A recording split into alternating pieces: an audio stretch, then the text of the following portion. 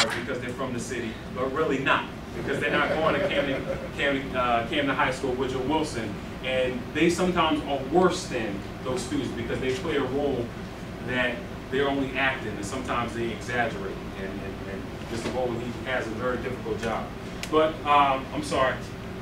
One of the things I think is important for us to do is reach out to current students or former students of Camden County College GED program, Genesis, Camden Youth Build, and also the work group, and have some of those students talk to us about what to expect, because they were on the other side at one point, to find out what encouraged them to go to school, because most of those programs, or really all of them, most of the students who attend there are voluntary students.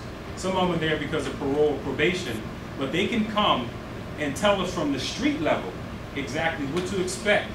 And I would even welcome some students to be a part of not only the movement, but also a part of the organization as well, because they can bring a raw street type of knowledge and expectation to the program, and to make it easier for us to navigate in the streets and also deal with the people who we're expecting to reach.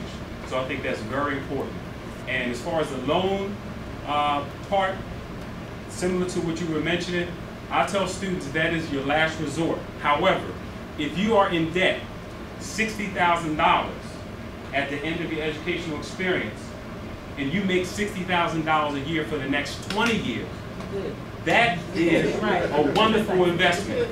You know, that's 1/20th, and you can break it down into percentages, decimals, but you can explain to them that you cannot go to school, have a menial job, and be in debt anyway because you have to get a car, you have to get a house or apartment, and you want nice things. So you may get a personal loan or credit card, and you point it at the things that you don't necessarily get back in investment. Because a car, you talked about rims. People may spend $3,000 on rims or a car, but once you drive that off the lot, hundreds of dollars are knocked off the price of the car if you want to resell it. However, you are an investment. And like Mr. Golden was mentioning, you are the investment that you not only get an education, but you have to work to get a job so you can earn the money. Because if you working a little bit of hours at a menial job, you're going to have a lot of debt anyway.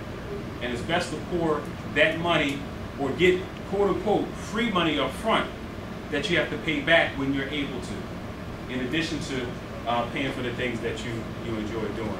But again, if you like, I can assist and talk to individuals, and we can have representatives from YUL come out to the different GED programs to try to encourage students, because some students also get field pay for doing various things above and beyond getting their GED, whether it be construction and so forth. So they can get field pay for coming out and volunteering with the program, and also just encouraging them to come out as well. So I would encourage you to bring those young people aboard.